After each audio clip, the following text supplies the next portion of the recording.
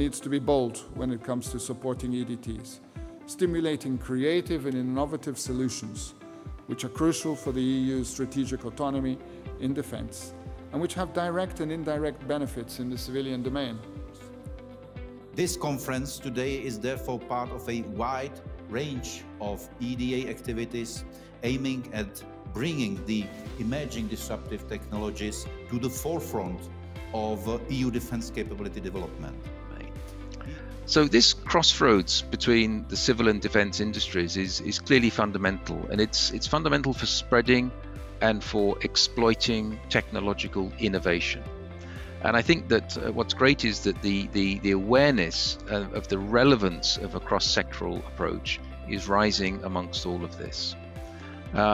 What's clear is that achieving this civil-military industrial interconnection to produce benefits for the whole of society is an ambitious goal.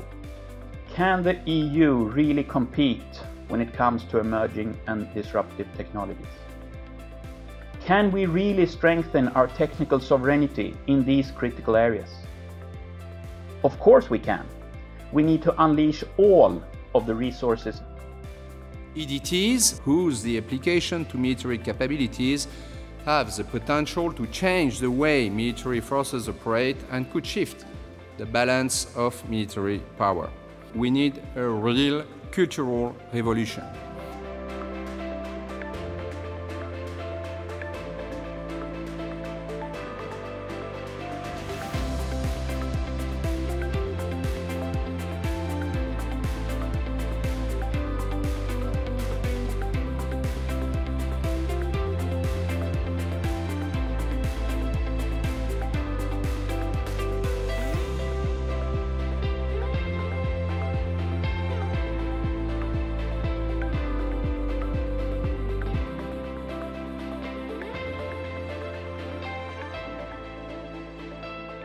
We need to combine the foresight, analysis and strategic thinking with strategic planning.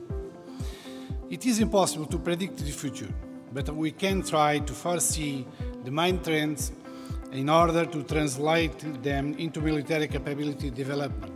Ultimately, the European strategic autonomy and technological sovereignty will depend on our capacity to foster EDT's development and integration of present and future military capabilities.